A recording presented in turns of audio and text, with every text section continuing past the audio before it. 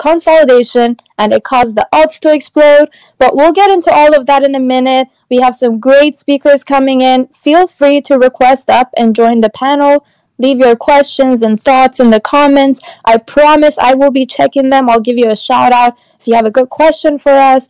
But guys, let's waste no time. Aaron, what is up? Why are my bags pumping?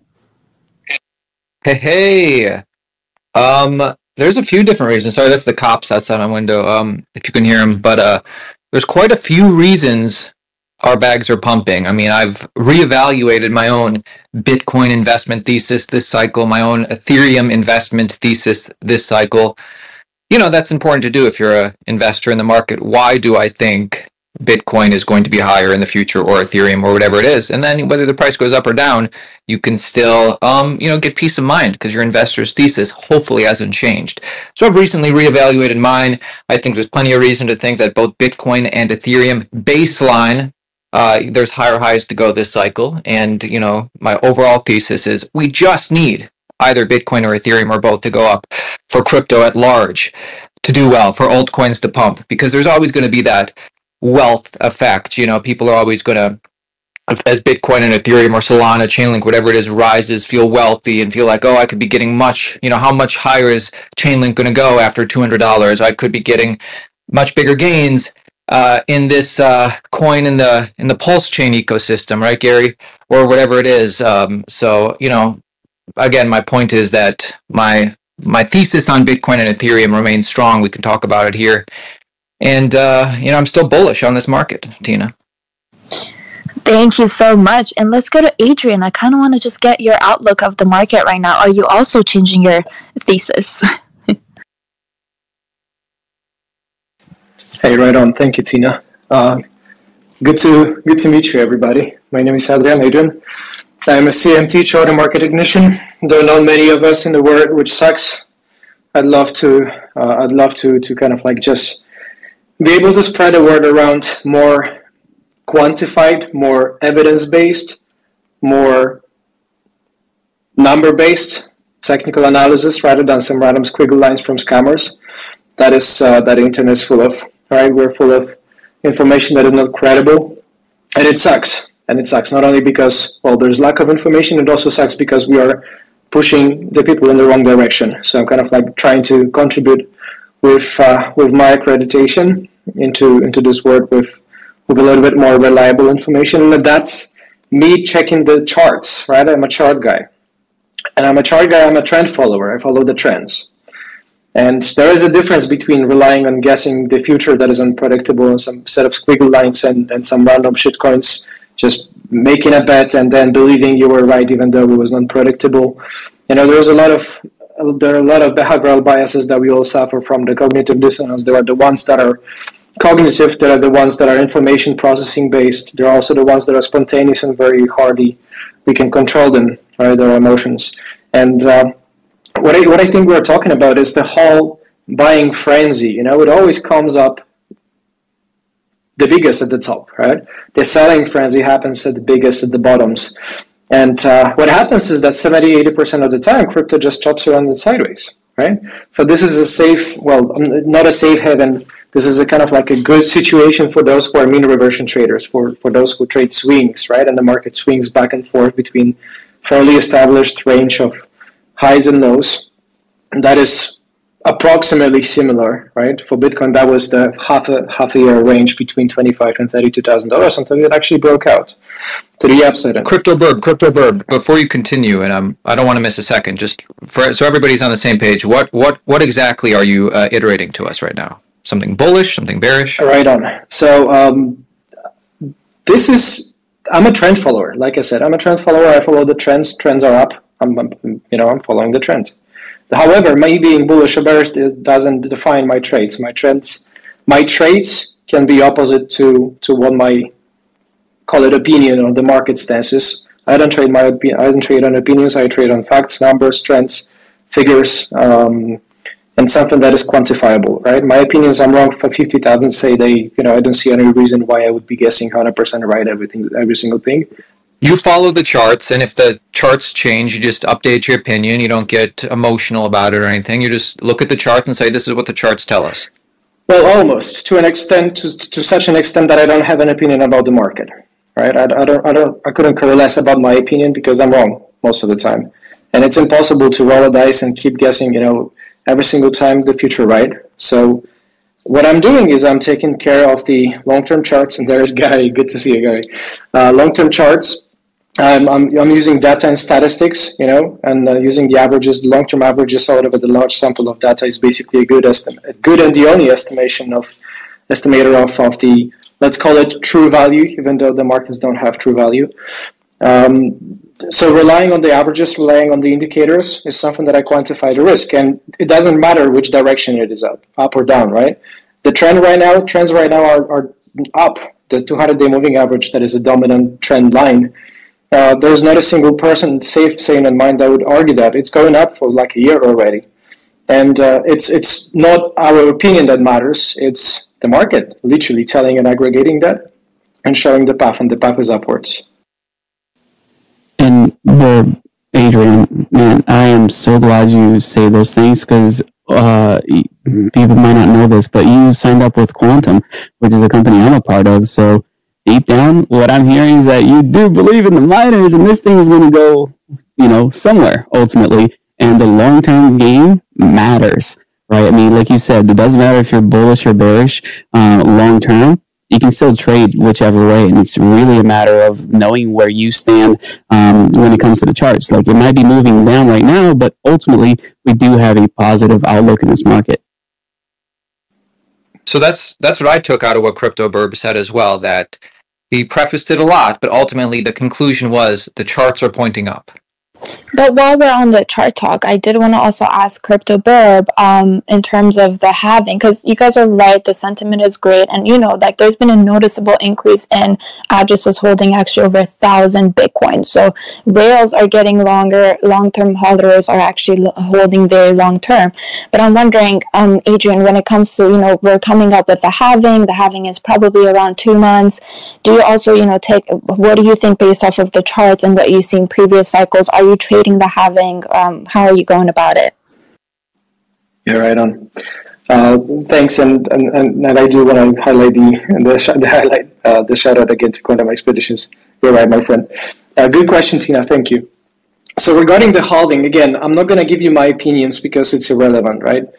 I can comment on the facts. Something that had happened on the left-hand side of the chart, that's not something that can be refuted because it's a fact, right? So I prefer to rely on the facts much more on something rather than something that is unpredictable. So speaking of the facts, we've had three halvings, right? The halvings happen protocol-wise every 210,000 blocks. This rounds up and takes us to the fourth halving somewhere mid-April. For now, it's somewhere between 14th and 16th. It floats and fluctuates. The closer we get to it, the more likely we land at one date. Speaking of the facts, we're talking about three significant observations. First of all, those halving cycles, if you will, that are block-driven, not time-driven, they're block-driven, they tend to align very well and correlate strongly with the overall stock market, presidential stock market cycle. That is 4-year, right? So we have the superposition of the 4-year halving cycle and a 4-year presidential stock market cycle as well. So there is the superposition effect that I can develop and delve into briefly shortly. There is alignment between how the stock market moves and how Bitcoin moves, right? And it doesn't matter really why it is this way. It actually is this way, and that's what we need to accept. Now, on another note, Bitcoin, after every single rally, after every single halving, for many different reasons, there were very strong rallies. We're talking 9,000% on the first halving, post first halving all the way to the subsequent peak. Typically what we see after the Bitcoin halving is in the span of 9 to 11 months after is when Bitcoin breaks all-time highs and when Bitcoin eventually tops out for the cycle. That's just typically what we've seen. Correct. Yeah. So you're looking at 9,000% gain on the first halving to the subsequent peak. You're then looking at the second halving to the subsequent peak of 3,000%, right? So 90x, 30x. Then the following one post May 2020, post the March crash, we're talking about 7x, 700%, right?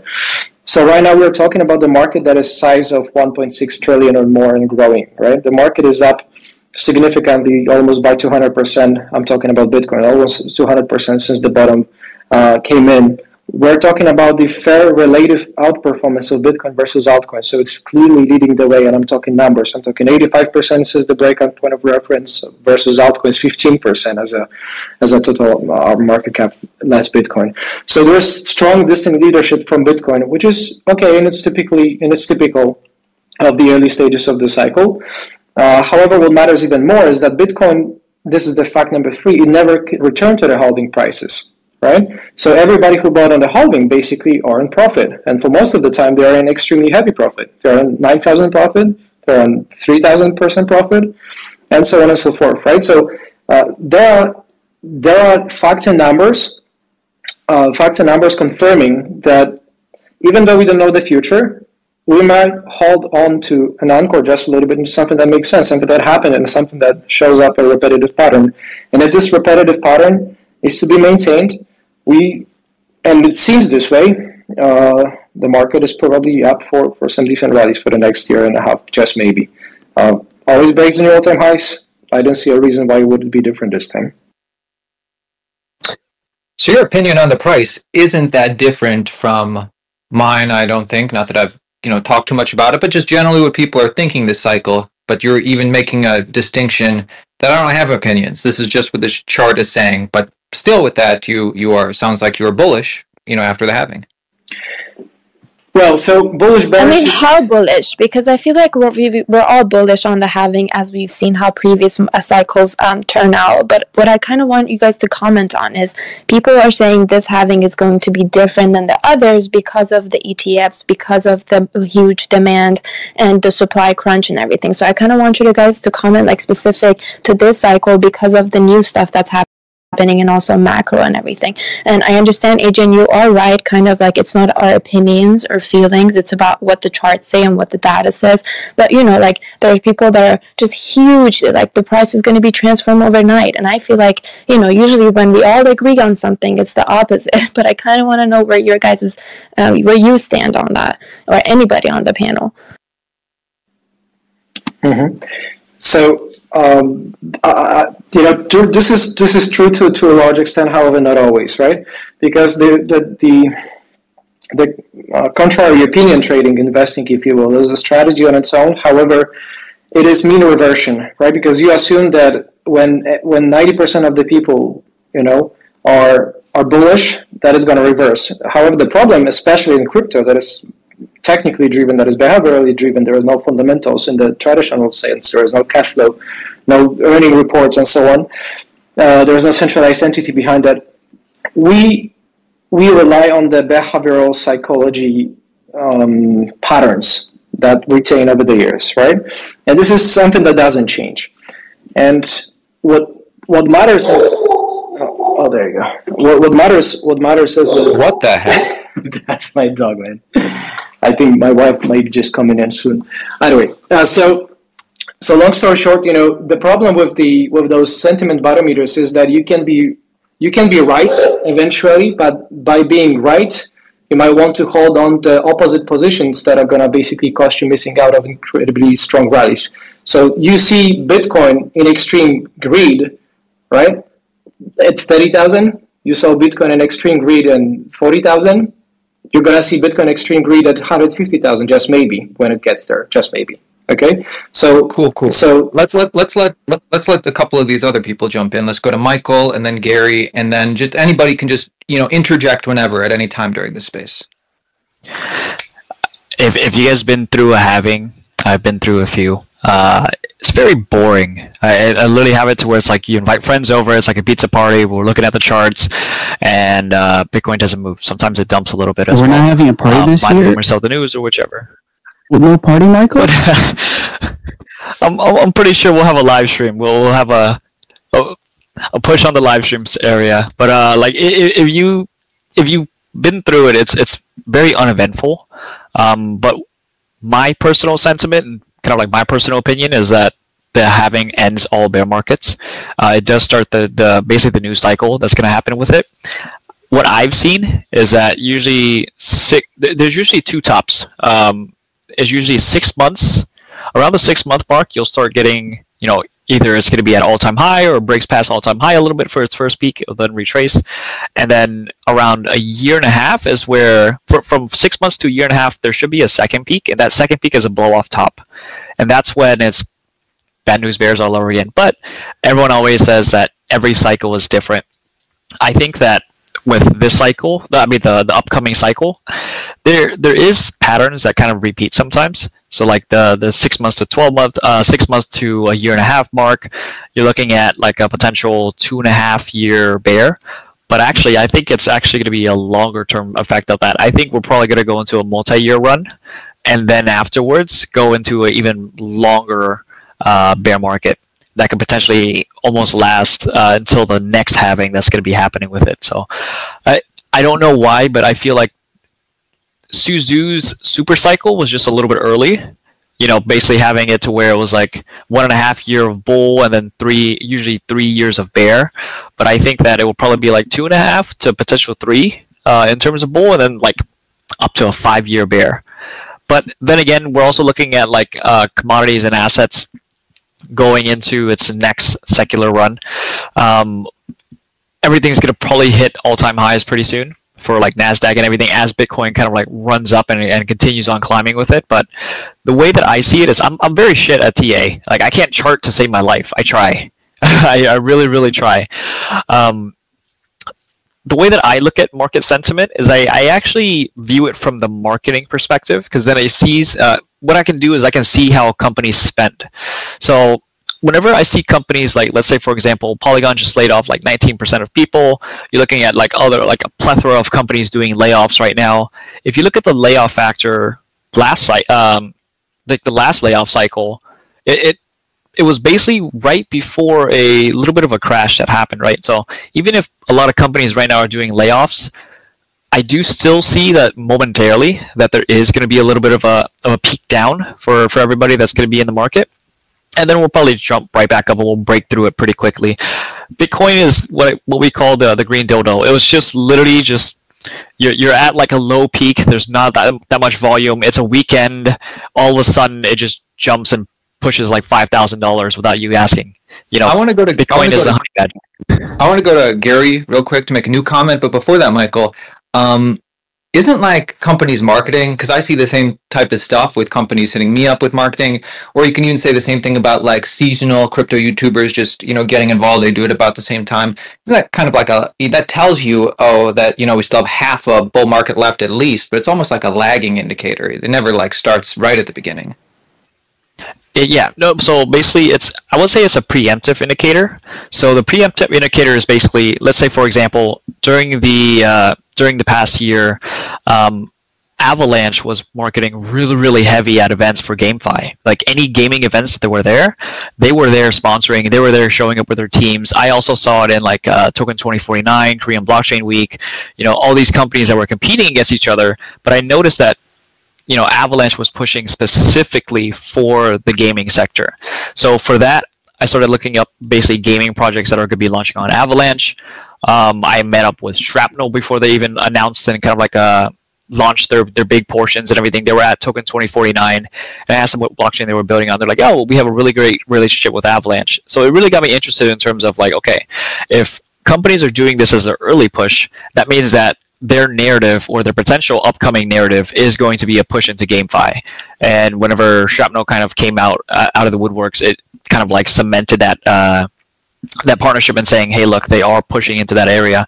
And a lot of like, if you look at DeFi Kingdoms switched over to Avalanche from Harmony back in the they were at Harmony, but Harmony got hacked, all these things, but they switched over to Avalanche. And even for them, that was a good 80% pump. That was able to I purchased a small bag at the conference, and then afterwards as well, I kind of saw that once they hit the top, I just sold out a little bit. But the gaming narrative that was happening during that time. Now there is new narratives all the time that come up, but just being able to see how the marketing is going, whether the marketing is going to be pushing towards content creators, whether marketing is going to be pushing towards events, real life activations, all these things. you're able to see it happened because they try to acquire users beforehand before they push into a niche. I feel like if you Jump mix over to Adrian Garrett. and Michael, you'll get the best alpha, quantitative and qualitative. What about you, Tina? Look at this, who new profile, who this? Congrats Who on personal this? profile today. Thank you. I do want to welcome Randy, but let's go to Gary first. I know Randy has a little time with us today, so let's go to Randy after Gary. But what's up, Gary? Hey. I'm really glad to be in the space. Thanks, Aaron and Tina, for hosting. Obviously, this is a great panel. Randy, I'm curious about her inputs. And Michael, I just heard yours, so I'll respond to yours in a moment. But let me give a special shout out to Adrian. First time to share a space, but I think we're friends for some time now. Introduced at Gary Cardone's birthday party at his house, and then later we coordinated to where he was in Miami. Him and another person were in Miami. And I brought him up to Valuetainment to meet, I think he might have met PBD then, but then after that, a different wealthy guy, a billionaire in banking, actuarial mind, more about the Harvard business profile of how to evaluate asset classes. And someone like Adrian's able to speak to that kind of caliber very well because he talks about Bitcoin, not because of Bitcoin's history of 15 years and its design, but about what are people looking at. And I think that's part of the BlackRock story, the other participants in the ETF story, the Michael Saylors. It is, to me, going to change a bit now that the ETF products are available. And I say that because we've had 3 years on average of a bear with about a year of a bull as a cycle normal. And now, at least as far as the leading indicator of the entire sector of cryptocurrency, which is Bitcoin, those assets under management still are generating fees. They're generating fees for 3 years of a bear. You can have part of your 401k, you can have part of your retirement thesis, you can be solicited by your advisor to put 1 to 3% of your entire wealth portfolio into Bitcoin. And I think that that's part of the reason that they will advertise. They'll advertise during the bear, that this is a quote unquote safer product. When Adrian speaks to Gary, I hope Cardone, I think you'll comment. I hope that Adrian will comment that Gary's not comfortable with self-custody, really. He is more comfortable calling a broker and saying, hey, I know that I've got leverage, but I need another day on my margin. It's that kind of participant more in the ETF than Joe regular really in the ETF. That's really going to set the tone of marketing, I think. And then let me finish with what Michael had said, which is he had said something that kind of seemed a little odd to me, and I would like more explainer later about the idea of a prolonged bear. That's almost to me like a bleeds it leads, that's an attention kind of headline that we will see more and more, not just from Michael, but I think we'll see a lot of that. Just people interested in quote unquote alpha, this time it's going to be different. And I don't know, because halvenings are a certain number of blocks apart, and on average 4 years, and presidential cycles definitely impact the stock market, and the stock market definitely impacts the leveraged positions in crypto. So the idea of a 5-year bear, I don't see that. I do see something's playing out similar because more people are looking at same charts, which are led by Bitcoin. And, people that have portfolios to manage will distribute across this is the frontier. These are NFTs. This is a new L1, whatever it is, to be on the frontier.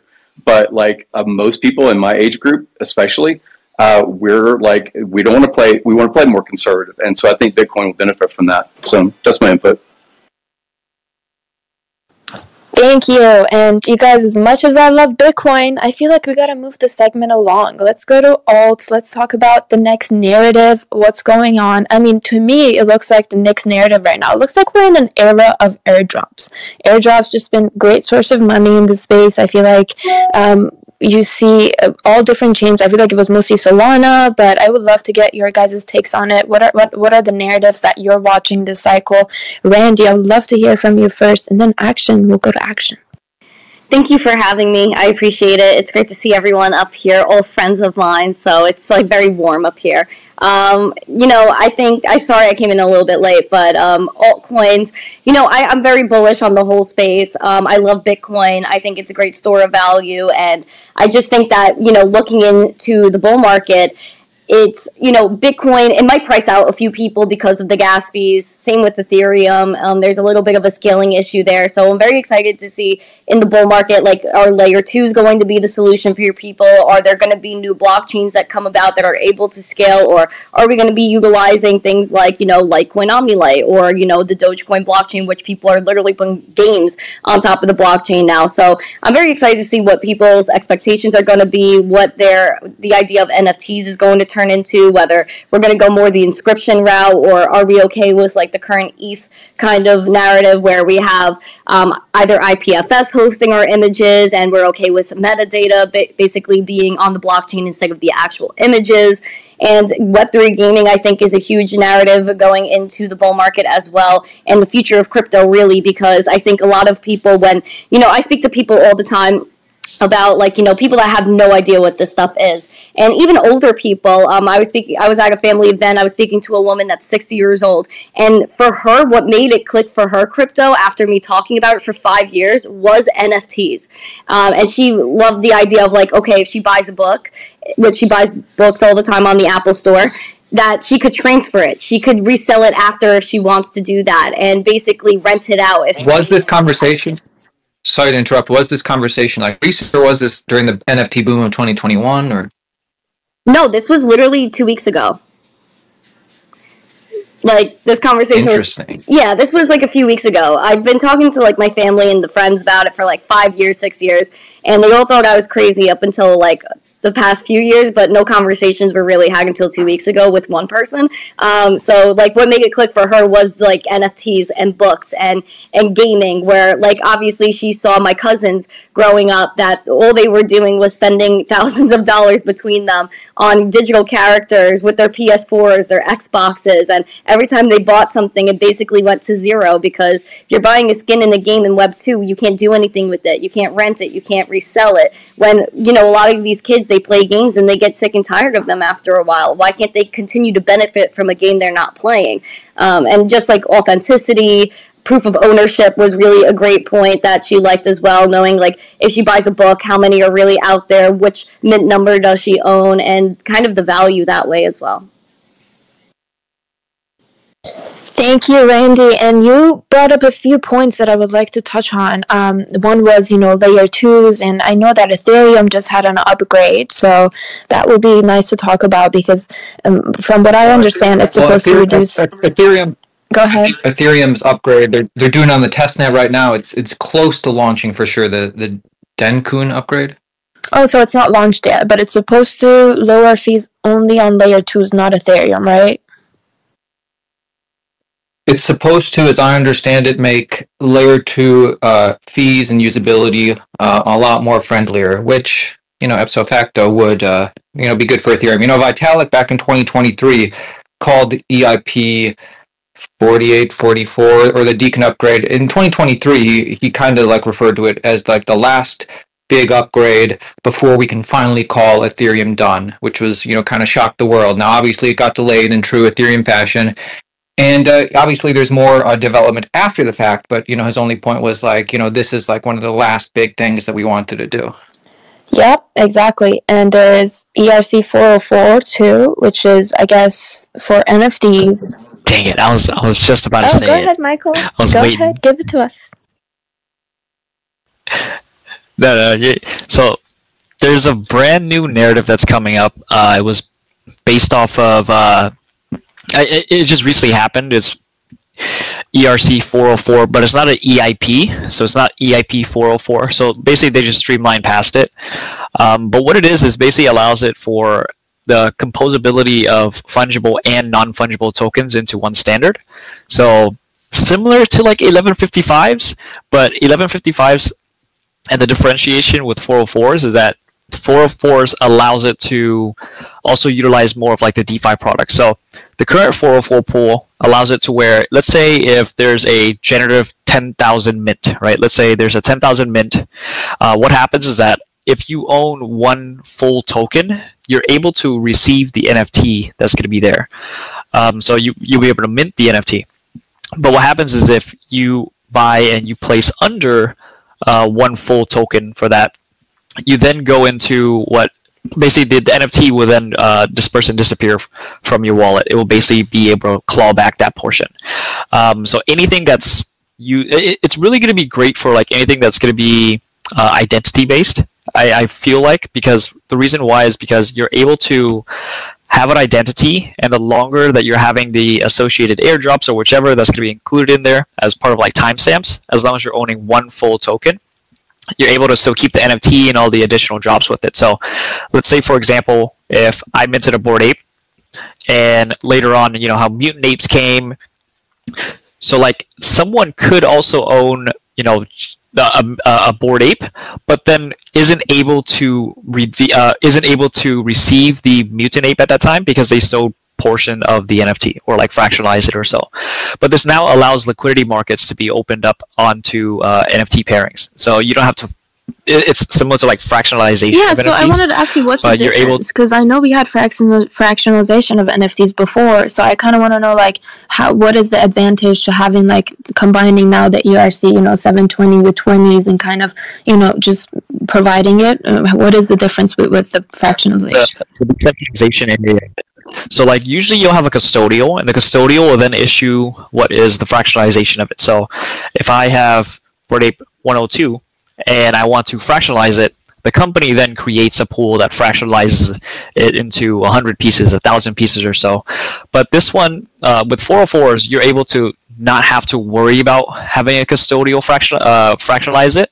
And also for that too, you have it to where it's denominated in one big difference is it's non-custodial.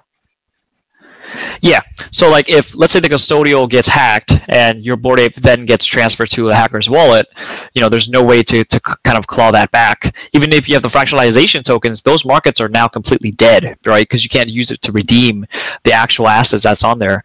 While while with 404s, once you hit a certain threshold, which is, you know, one full token, so if it's a 10,000 generative mint, there's 10,000 total tokens. So if you have one full token, you're able to actually own the NFT. You can either have it claimed, or sometimes it actually just airdrops to your wallet, depending on which projects they are. I know for like Pandora, I believe was one of them. But Pandora's the first one to do it. But there's like 5 of them or so that's currently doing it. Some of them are able to automate it to where it sends it on there. Some of them aren't. But basically what happens is that you can also denominate it now all the way down to the 10th decimal. So if you don't have a full one, it can claw back and take that NFT back away from you. If you have a full one, you then own an NFT. So let's say I had a full punk, but I sell half of it, then it's going to just disappear from my wallet? It disappears, but you still have 0.5 in terms of the coin. So anyone that's within the pool with all the other NFTs, so the whole 10,000 generative mint, all of the other ones that are in the LP, you're still able to cash out on that portion. Yeah, pretty cool. Gary, what's up? I have some things to add to that. So yeah, so that was a great explainer, Michael. I appreciate it. So that's some of the interesting things that are happening on different EBMs, different L1s, including the one that I'm, Aaron gave a shout out. I like Pulse Chain, but I like a lot of stuff. So NFTs hasn't been something that Richard Hart has ever really promoted. He's had his bash about it on the last cycle, but it is one of the more popular things on Pulse Chain right now. And it is because of one of the new technologies of this 404 that is actually, there's several platforms now that exist where it is composables. And so you were saying something earlier about like fractionalization of an NFT. That could have been 4 or 5 guys putting money into a common pot and saying, we're going to buy a Bored Ape Yacht Club guy, right? So I know several people. Or you could have something that's more formalized that you don't have to know your friend that is one NFT. That's breaking up a little bit. Speak right into that mic. Now, sorry. But now, can you hear me any better? It's internet.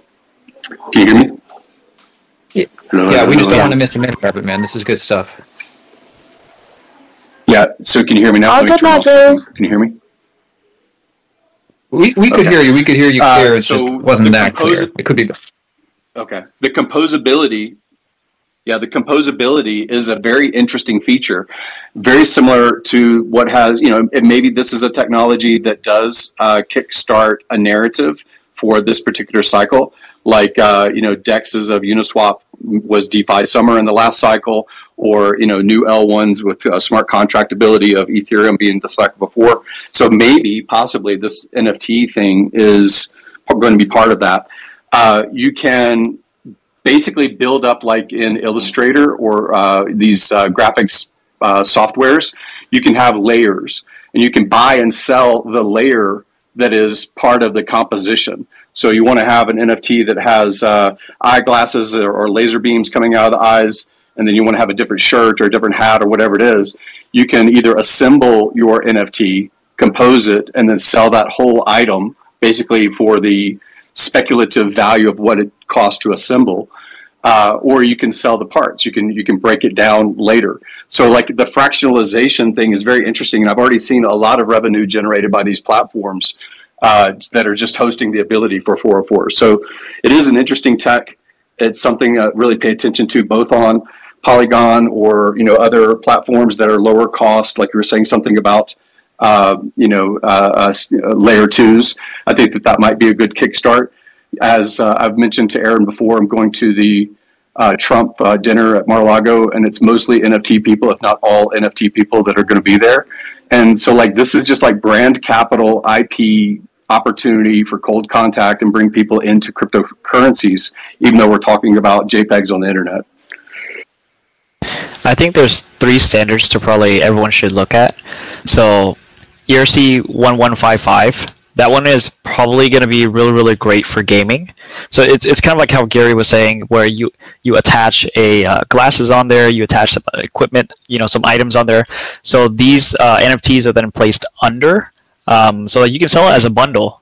Think of like selling a character in game that you just leveled up at the end, all the way to level 90 or whatever, and you can kind of sell all of his skin, his weaponry, his inventory, and everything.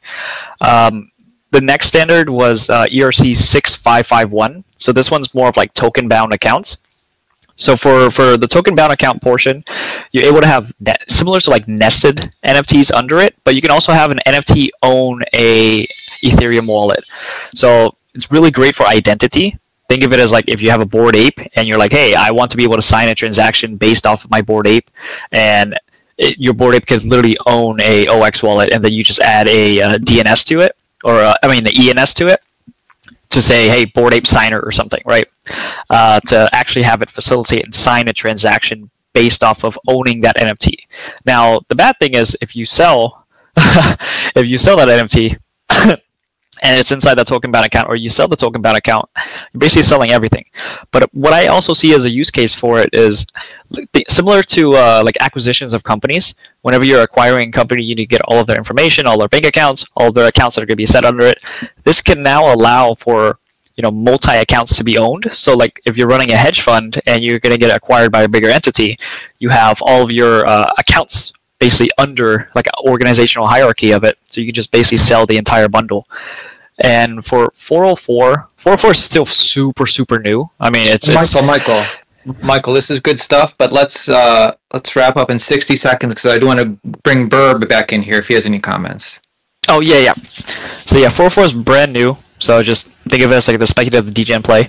But a lot of layer 1s and layer 2s right now, especially airdrop season, all these things are happening. You gotta remember that the layer wars are coming back. A lot of the layer 1s raised a crap ton of money during the bear market, so they do have a lot of runway to kind of push, and especially right now, it's going to be their fresh narrative to push into the ecosystem. Thank you, Michael. And I do want to change the segment. Burb, I want to get your thoughts on this. I feel like it's an elephant in the room. It's usually I'm openly supporting Solana in this space. I'm a fan of Solana, but we got to talk about it, you guys. We got to talk about it going down again after about a year. The big question is this something to be alarmed about? Is this something to worry about? What are your thoughts, Adrian? I have some thoughts, but I would love to hear from you. All right. Thanks. Well, this is a good fucking question, right? So first of all, this is something that shouldn't be happening, yet it's happening. So it sucks, but it is what it is. I'm here in for the technology. No, I'm fucking kidding. I'm here for the money. I'm here to make money as an investor, right? So I don't really care what the name of the token is, as long as it's AML compliant and so on. I'm here to make money. And if the network gets congested, if the network is stuck, it sucks, right? Because you are a profit maximalist. A profit maximalist. Well, yeah, that's debatable, right? Because eventually it's risk-adjusted returns that matter. It's like a Sharpe ratio, Sortino ratio, Trainer ratio, and all this stuff. So risk-adjusted returns, yes. Profits alone, if it's super volatile, not really, right? Because it's not sustainable. So long story short, Solana breaking up, is a second rendition of something that already happened, right? I'm not going to give you the details, on why it happened and so on, because I'm ignorant. I have no fucking clue why that happened, right? I should probably ask some smarter people like Randy or Gary to talk about that. In terms of the overall trends, right? I like observing the trends. There's a positive trend in the Solana, of course. There was one of the very strong positive breakups overall, that it rallied off. So it empowers people, and there is a lot of probably blockchain related, like I said, difficulties that we have from the network there. That is just basically making it impossible to use over the long term, right? Blockchain is not supposed to, like, imagine the bank using a blockchain, right? Visa is using, Ethereum smart contracts and so on, to the best of my understanding, for years already. And they use blockchain internally, externally to facilitate lower transaction fees and so on.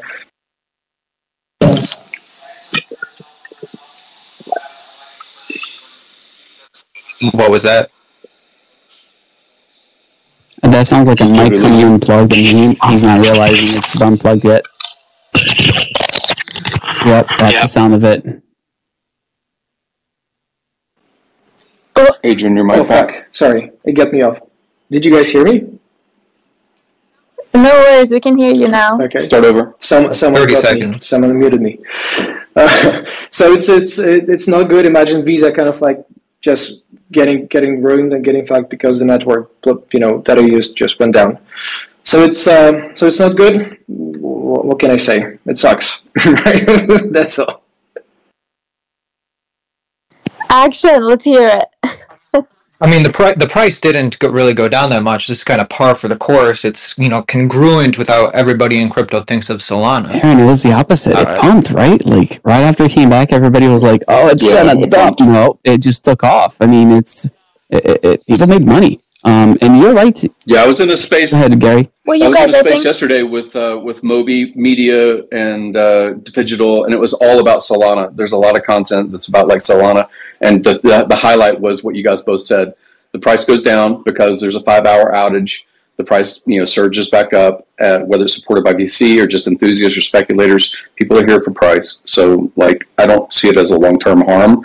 Other than it's not really fitting what blockchain is, or like the permanence or anything like that. Like the narrative of why are you in blockchain?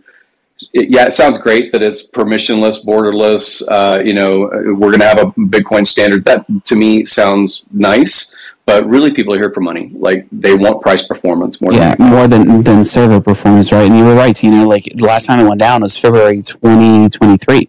And on the 25th, and that was out for like almost 19 hours, almost a whole day, which is ridiculous.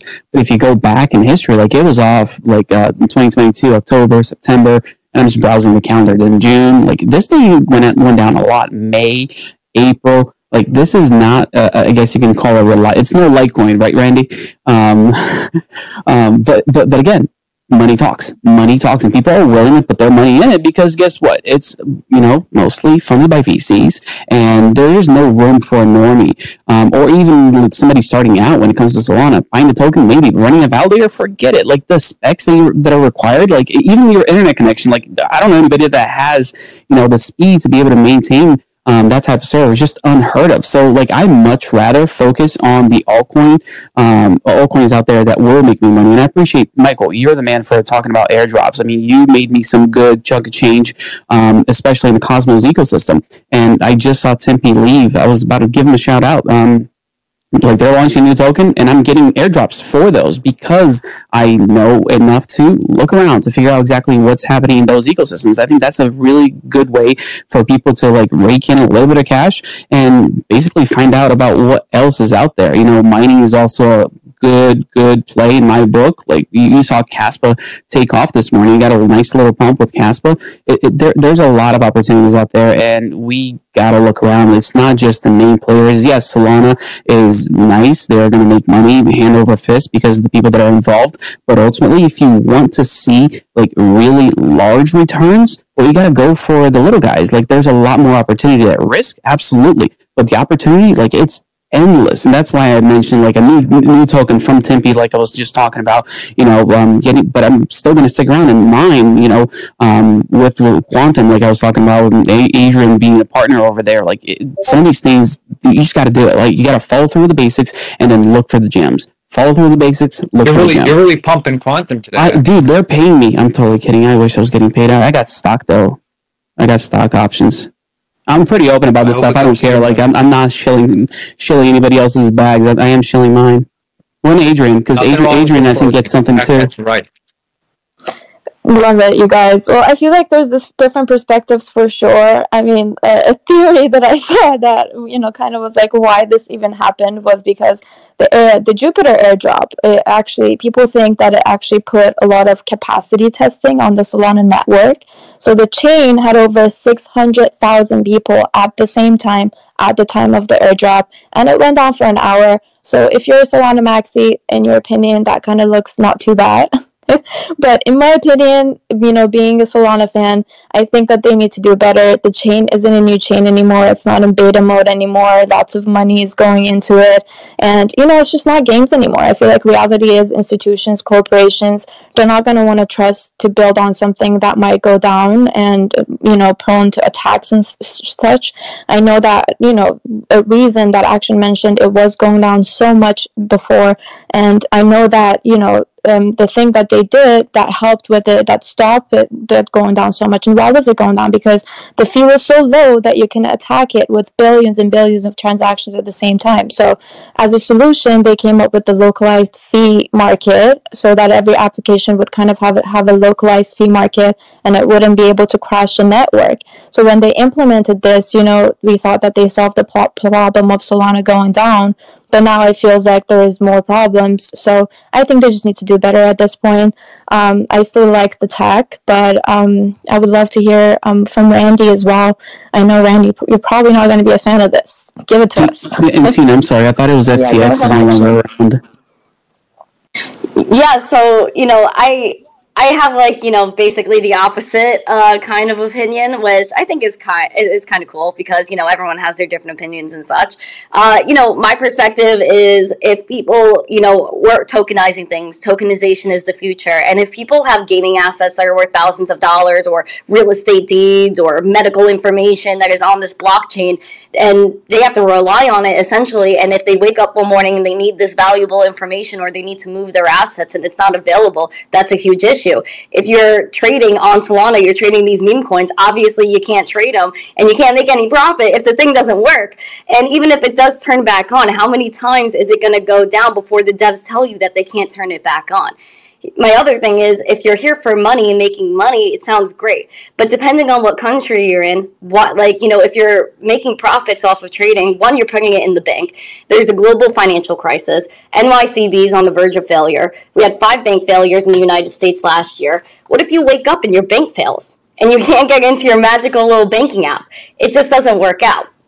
And then you have the whole fiat thing, right?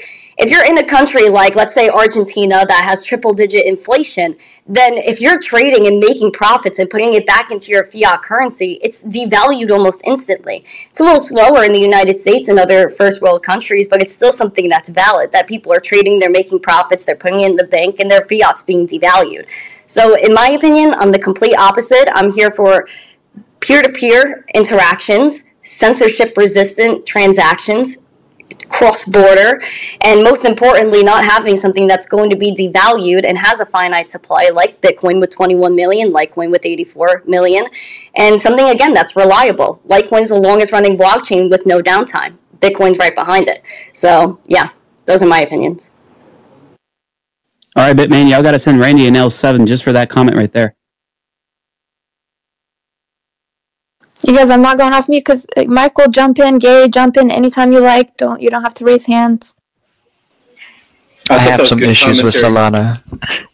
Go ahead, Gary. Randy made. Randy made some really good commentary, and again, it goes to like the philosophy of the individual. I think, like you can say, your portfolio needs to be very conservative because you're a different place in life. You're less risk taking, or whatever it is, as far as your psychology. You can say that you're in cryptocurrency just to, like you said, be a profit maximalist, no matter the volatility. So it goes to perspective, right? The idea in my mind about Solana is VC and FTX and the history of it going, turned off manually or turned off by accident or by code. By code is one thing, but like you see price performance. People that bought dips made money. People that I think that the Chai Math and the 3 billionaire guys that make their stream constantly, they talk about buying at $10 and selling at $100. So they make their money. And that's part of the idea is it centralized enough that it can be a stand-in for the New York Stock Exchange, right? So I've heard narratives around Solana would be the blockchain choice. Coinbase may be the holder for ETF money and as far as coins and things like that. So that's centralized. That Solana has this ability to transact for Visa and MasterCard. Like these things already have circuit breakers. The New York Stock Exchange, if it drops a certain percentage, then it gets turned off. You can't trade anymore. And people don't have an issue really with that, right? Or they'll do outside trading, or OTC.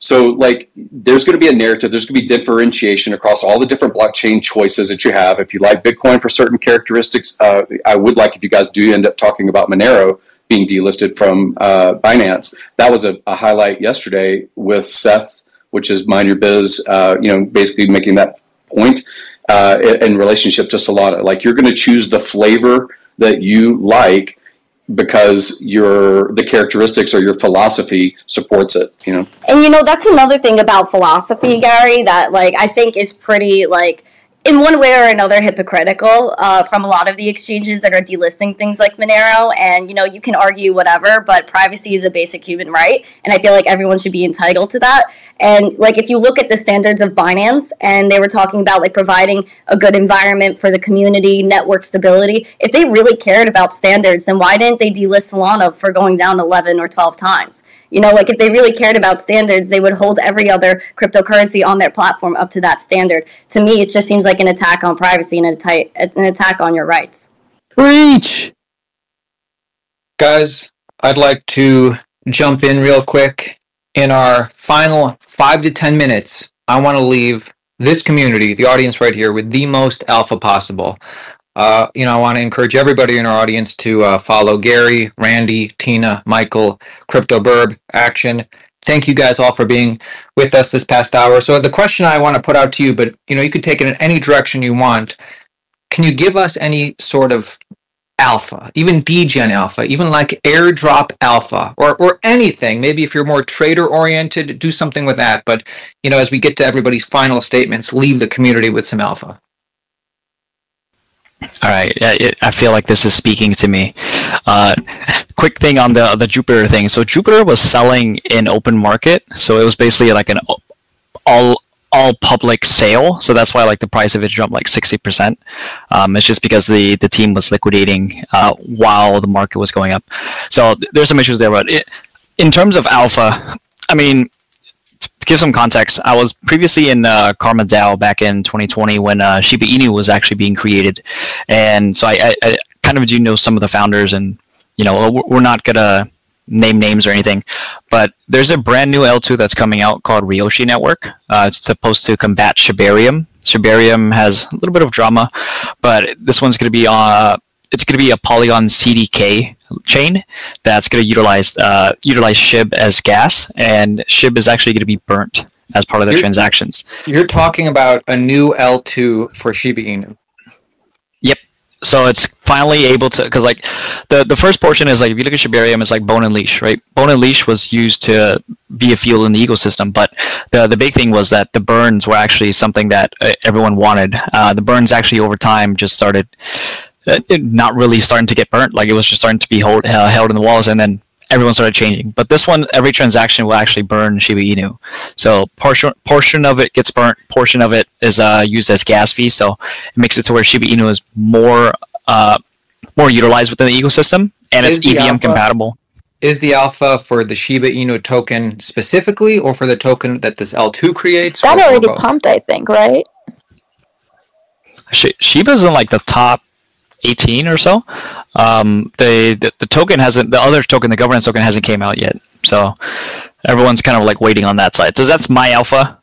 Is that the alpha though, that like there's opportunity in this new L2? Well, yeah, because like if you look at every time that a L2 comes out, L2 always has like multiple faucets that come out. So like the if you look at like let's say, for example, you're going to need a DEX, you're going to need an NFT marketplace, you're going to need to have aggregators, you're going to have a DeFi ecosystem be built out of it. From there, there's always arbitrage opportunities for arbitraging on-chain, but then there's also opportunities for yield farming. Yield farming was probably the only way that DEXs are able to compete against centralized exchanges with liquidity. So having it to where you're going through the yield farming phase, you're going through the meme coin phase as well. Like Shiba Inu is one of the top memes, like meme tokens in the world, behind Dogecoin. So I would say with that ecosystem, having it EVM compatible, you're able to now have other, I would say like it's going to be a meme frenzy of tokens being launched, but every brand new L2 has that happen, right? Like even if you're looking at some of the ones on Solana, like you look at Anolos, you look at Bonk, and then you look at Knob. I see. You're saying the ecosystem in general, there's going to be new. Michael, I feel like you're holding out the good stuff. You Action said you had some alpha for airdrops. I did, yeah. He always has them. I don't know what you're farming. I don't know, man. Airdrops. Injective, and I think Injective. There was a DYM. Dimension just kind of like had their airdrop. There's another one that I just came across today. It's from the Cosmos ecosystem. It is called Nibiru. Yeah, Nibiru chain. And they're doing like a chain is what you're thinking about. That's Timpy, bro. I'm glad you found it. No, NBIRU. Dude, that was an attempted show. Don't mess me up. Thank you, Michael. Nah. Let's open it up to maybe Action if you have something different, or Gary, or Randy, or Burb, anybody. I think you got to keep it simple, right? Like that's the whole thing. I think that when I started doing the whole farming of airdrops, the reason why I was profitable in it is because I didn't overcomplicate it, and it's real easy for anybody in the space that's just trying to get started, like with airdrops or anything, just trying to make money. And when you say farming airdrop, is that simply using the chain to hope for an airdrop in the future? A little bit more than that. So like holding other specific tokens that qualify you for airdrops.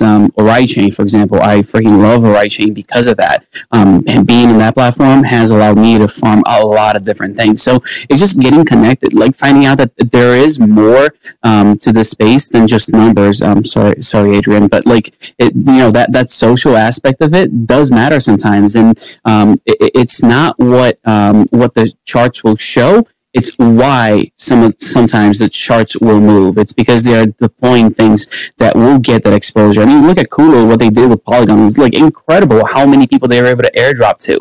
Like that stuff makes a difference, and the sentiment changes when you're able to get that kind of exposure. And it's just exciting to see that even us dum-dums that can't read charts like Adrian can sometimes win by looking at a social aspect of things. I'm the dum-dum, by the way. Just putting that up there. How did the Kulo airdrop work in brief? I don't understand. They identified a few token holders, like if you ever transact with a few different places, and they did the biggest airdrop in Polygon history, basically, is what happened there. And like if you had interacted with a few different tokens, they were able to capture your wallet address, and all of a sudden, you got Kulo. And what were the tokens? I don't have a list of that. I mean, Moon Daddy would be the one to kind of go through that, and Seth, but it was pretty wide. Is Moon Daddy a founder of Kulo? Yes, he is. Oh, cool! I didn't know. Yeah, so we'll either see him beat somebody up or get punched in the face very soon as well. I think another piece of how you said biggest airdrop in Polygon history. I think there's another one that's probably going to be coming up shortly that will probably outpace it. I completely agree, and that's the thing. Like, if you understand the narrative and how this works, you're going to be looking out for that. They did do a really cool thing. Now people are going to try to beat it, and that's what I want to see, because when that happens, we all win. Let's hear from Gary. Yeah, there's one that's been anticipating for like about a month. So yeah. So what's the project? Just let Michael say the name of the project, and we'll go to Gary. It's going to be Reaper. They've been doing some crazy stuff in terms of like killing bots and kind of like rewarding the community and everything. But it's supposed to aggregate like I think 6 communities together, and they're going to be able to do an airdrop to Kulo. I think it was Kulo, Squidgrow. It was Junji. There's like 6 of them that they're going to be airdropping to their community. And take a look at what's next to Michael's name. Oh, Polydoge, Saiyan Pepe. So yeah, these are all the projects Michael loves or is working with. I'm a Polygon maxi. He only picks the best. Gary, you go. Yeah, thanks again for hosting the space. I always like this dialogue. Everyone having their perspective as far as like TA, like the reference points of the crypto industry of like Bitcoin or Ethereum, and then all of the derivatives. The people that are on the frontier taking the most risk of getting shot with an arrow. Like you're like, oh no, I shouldn't have done that land claim. It was a hostile territory. So I like that everyone kind of brings their perspective to the space. As far as like I don't know if it's alpha. People know that I like Pulse Chain. I think about 10% of my portfolio is Bitcoin, probably about 40% is Ethereum. So like just because I talk about Pulse Chain itself doesn't mean that I'm a maxi. I try to be a bridge across all the different industries. I like that when I bought Ethereum, it was like $80, $75 or $80. I think the lowest purchase for Bitcoin was like $3,300 or $3,400, something like that. And I feel like 2018 days. Yes, exactly. So I haven't been in this industry that long, just in other instruments outside of cryptocurrency. But I do like that everything that's on Ethereum, as far as its Lindy effect, everything that has some use case of a DEX or liquidity or NFTs or whatever exists on Pulse Chain. And I like that new builders that basically don't have the favoritism from Richard, like to use composable NFTs and leverage platforms and things like that he usually rails against. They're still building. They're building their permissionless and getting traction. So 200 or so products or platforms are on that particular chain. And I think it's kind of the same narrative as going to an L2 or anything else. What's great is there's no bridge costs. If people are bringing capital across, then they're bringing it for free versus L2s. And I think that, basing it on Ethereum's 7 or 8 year developer history is a good thing. So that's where I'm sticking at on my alpha. Thank you, Gary. Dave, what's up, Dave? What's up, Tina? Aaron, what's good? Thanks for having me. We've missed you. I missed you guys too, man. Been a little bit busy, but let's drop some alpha. Y'all remember the alpha I dropped last time, right? Come on now. How could we forget? It's been ringing in my ears for days. Exactly. So, additions to that to the Stacks ecosystem. You ready? Diko, D-I-K-O. That is going to be another self-repaying loan platform. Not so much competition to the Alex platform, but still fairly new. This is in the Bitcoin ecosystem, more specifically the Stacks ecosystem. Correct. Stacks layer 2 of Bitcoin. You got it. There's also another swap site. It's STSW. It's called Stack Swap. It's got, small, like little liquidity, right, compared to like the rest of the Ethereum ecosystem, but compared to the rest of the chains, forget it. ORNJ. It's a DeFi solution with a wallet. Now that is a Bitcoin. That's the actual ordinal. And then the final one, Rabby, which is like a pure wallet play. Still doesn't have a token, so if you download it, it's RABBY, the Rabby wallet. It supports, I think they're up to 100 chains now, both mainnet and testnet. For the average, Joe or Jane, you're probably going to be good with that one. And you actually get to no more revoke.cash. You can actually revoke permissions directly from this wallet. It's kind of integrated, which is cool. And again, they have not done an airdrop yet. So the more you use this thing, more points you rack up. Maybe you get yourself an airdrop. Boom. Thank you. Thank you. Good alpha, sir. Adrian, I want to go to you before we close this space. Any alpha you can give us? Only beta and sigma this time. So three points. It's market technicals that drive the sentiment. Sentiment is a result of what people see in the charts, not the other way around, right? It's people getting bullish because they see charts, not charts getting bullish because people see things. Eventually one turns into another. However, the source of it is that because rely on benchmarks, rely on what they see, rely on different opinions, and this is how they build their own opinion. This is irrational world we live in. And so relying on the charts basically sets us apart 6 to 9 months ahead of everybody, ahead of every other business, ahead of everybody at media outlet and so on. Anybody who don't use charts are missing out 6 to 9 months that at times on crypto are asymmetrically and geometrically expensive. And my good friend Yoda is here as well, who's an excellent chartist. Huge shout out to him. Make sure you guys follow him as well as Gary. So another thing is the momentum principle, and the outperforming assets will continue to outperform more likely than not, which means that you do not want to fight the trend. And when there is a trend and the trend goes 200% or 192% for Bitcoin from the lows, you don't want to counter trade it. If Solana bumps 12x, 1000%, 1200%, whatever that is, of the lows, you don't want to trade against that, right? Because it's basically like a speeding truck that is going to run you over. So this is just a terrible take. It's just a bad take. So trend following is the most profitable. Follow the trends. Trend is your friend. And last but not least, Warren Buffett once said that the best investment you can make is investment in yourself, because the more you learn, the more you will earn. That's what I live by. That's what I preach. That is what I practice. Shout out to everybody. Shout out to you, Tina. Shout out to Randy, Gary, Action Dave, everybody. Much love. And thanks to the incredible host as well. God bless. Thank you. Thank you for coming. It's been great to hear your perspective. And you guys, we had such a diverse panel today. This is what I love. Just different ideas, different thoughts. And then you can make your own decisions. Randy, I would love to get one last take from you. Any alpha you can give the audience? Alpha is being your own bank and looking into wallets that you could store your crypto in, because if you're not a trader and you're just keeping your crypto on the exchange, you're basically trusting like a bank. And the reason why we're in crypto is to be our own bank. So if you haven't yet, make sure you take your crypto off of the exchange. You can always send it back. If you're just storing it long term, always look at open source wallets. I think that's a huge thing right now. Transparency is key, and making sure that you never click any links that are suspicious. Don't answer any text message links, any email links. There's a lot of phishing going around right now.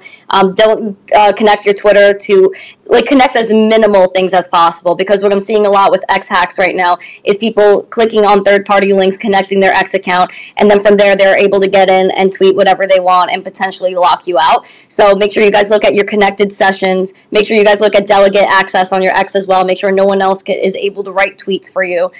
So I think that's my biggest piece of alpha right now. Just keep calm, hodl on, stay zesty. If you guys want to check me out, I'm live every morning, Monday through Friday at 9:45 a.m. Eastern for the Daily Zest on YouTube, X, and everywhere else. So make sure you guys follow.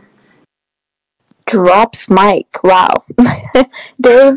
I don't know if can the host make a comment, just add on to what Randy said? Is it Invest Answers that just got his Twitter hacked? Was that something about YubiKey, or did he make have a quick answer to that? So basically, I know that Invest Answers got hacked, and I think it was because of a third party from the people I was talking to, and Jason Yanowitz from Blockworks, same thing. I think I got compromised, and I think that was the reason as well, because if somebody has a connected session or whatever, if you, let's say you connect to a website to enter a giveaway or something like that, and you never disconnect it, it's the same thing with your MetaMask, where you're logged on to OpenSea, you're always going to disconnect that session after on your MetaMask to make sure there are no permissions given. It's the same exact thing on X. So if you have someone that's connected to a third party, or you give them delegate access, that bypasses your 2FA. So it doesn't matter what kind of security you have on your account. If somebody's connected, if there's an app connected, that's it. It's dead from there. Dave, Action, any words, any last words? I actually got one more play for you. We spoke to a Swiss gigabrain this morning in the real world asset space. This one I think is, look, NFA, blah, blah, blah, all those disclaimers. It's called Superstate, Superstate. It's founded by a guy named Robert Leshner. For those that are geeks, you know that Robert Leshner was the one who founded Compound Finance back in 2017. So this is the new venture. Just found out this morning. I don't have much more just right now, but no token as of yet, but they do have a contract address. Superstate. Yeah, that's all I got for you. Thank you. And Aaron, actually, let's do it to you. Let's do it to our host. What alpha do you have for us? All right. This will be the final piece of alpha. So I do just want to say again, thank you everybody for being a part of this space. Thank you for the kind words, Burb, and everybody. I would like to kind of piggyback off what Crypto Burb was saying. He said that one of the things he said was the trend is your friend. He's talking about the trend of the charts. I would say the trend in narratives is your friend too. There's certain narratives that just last a cycle or two, and they're largely gone after that. Not that DeFi is still, it's more than a trend, but you guys remember in 2020 when DeFi summer was the trend, and then in 2021 NFTs. You could say for this past year airdrops certainly been a big trend, and whatever it is, I think just what's worked for me, the way I've made the most money in crypto, not only sticking around, doing just as much work and studying and taking just as much actions in the downtimes, kind of like where we're in today. It was very easy to be in crypto in December and January, running up to the ETF hype. A little bit harder nowadays. I suspect the people who are listening to this space don't have a problem with this, but it's certainly very hard to be in crypto a year ago or 2 years ago. So, the trend is your friend with the narrative is the way I've made the most money, is not being too,